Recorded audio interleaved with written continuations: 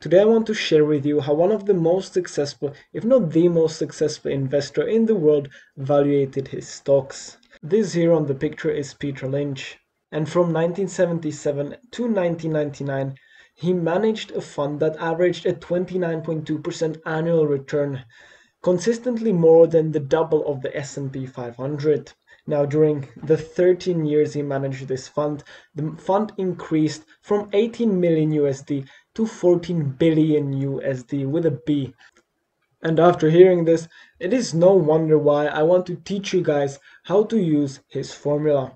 Now, to create the model, we'll use Google Sheets and we'll create the model fully automatic. That means that all the data will be automatically scraped from the web.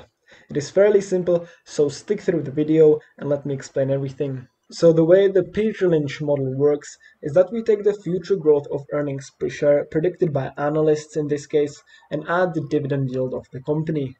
We then divide everything by the current PE ratio of the company. Now this here is all the data we need. The earnings per share growth and the dividend yield are the two metrics we will be scraping off the web, and the PE ratio. To find the PE ratio, we will use the Google Finance formula. Now from that, we will get the Lynch decimal, and later in the video I will show you guys how to turn the Lynch decimal into the intrinsic value of the company you are evaluating. So the first thing we want to do is create a cell where we will be plugging in the ticker symbols for the companies we want to evaluate. For example, now I have CVS. We can plug in Waste Management, WM, and the metric shop automatically. And that's the beauty of this model. After putting the work of creating it, it is very simple to evaluate any company. Now, to scrape the data of the web, we will again use a few formulas. So the first thing we will do is I will scroll to the right here, and as you can see we have the engine. And this is the formula we use to scrape the earnings per share growth estimates and the earnings per share historical growth. And as we can see, this is the metric we are looking for right here. Now, to actually get all this data to show up, we have to plug in the cell where we have provided the ticker symbol before. So as we can see, I plug in the cell G2, and that's the cell that my ticker symbol is sitting in. I will provide all these formulas in the description so that you guys don't need to copy them word for word. Now, after having all this data displayed, we have to calculate the average earnings per share growth. Now, the way I like to conduct my Peter Lynch model is slightly different from the Peter Lynch model itself. As we can see here in the normal Peter Lynch model, we have the future growth of earnings per share.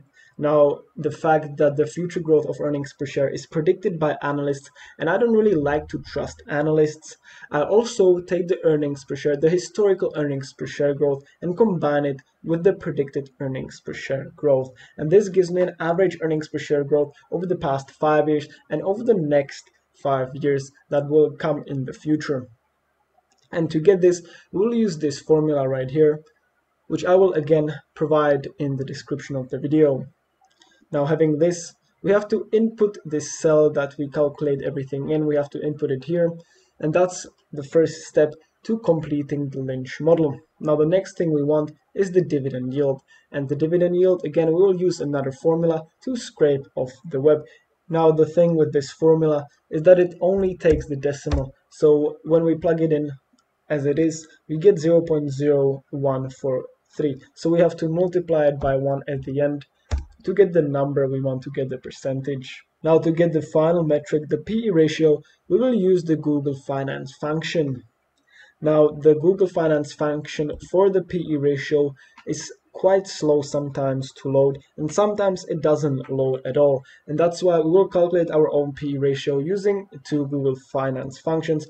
First, we'll use Google Finance to get the current stock price of the company, and then we will divide by the current earnings per share of that company, getting our own PE ratio, basically calculating it on our own instead of using the Google Finance to get it for us. Now, using the formula up here, as we can see, we take the earnings per share growth and we add the dividend yield. We then have to put this in brackets and multiply everything by 100, as the two metrics here are in percentages and we want them in normal numbers. After that, we'll divide everything by the PE ratio and we will get our Lynch decimal. Now, what the Lynch decimal shows is that when the number is below 1, the company is overvalued, and when it is above 1, the company is undervalued. And therefore, a simple trick we will do is bring out the current stock price of the company, again using the Google Finance formula, and we will multiply it by the Lynch decimal, and that will give us the intrinsic value of that company. Now, of course, if you don't want to use the earnings per share growth method I use and rather want to stick to the original Peter Lynch model, you are completely welcome to do that. The only thing you will have to do is, instead of using all the percentages here, you will only use the percentages from 2024. That is the predicted growth percentage for the earnings per share. With that, if you guys are fans of value investing and like to find the intrinsic values of companies, I would highly recommend you to check out my other videos or to check out my Patreon in the link in the description, where you can download my stock valuation spreadsheets, again fully automatic. There you have the 9 pillars, the Graham's formula, the discounted cash flow analysis, multiples valuation model, and the dividend discount model. And using that, you can arrive to the ultimate intrinsic value of any company, whether it is a dividend company or a non-dividend company. I hope you enjoyed this video. Make sure to leave a like and subscribe if you want to support me, and let me know down in the comments which video you'd like me to create next.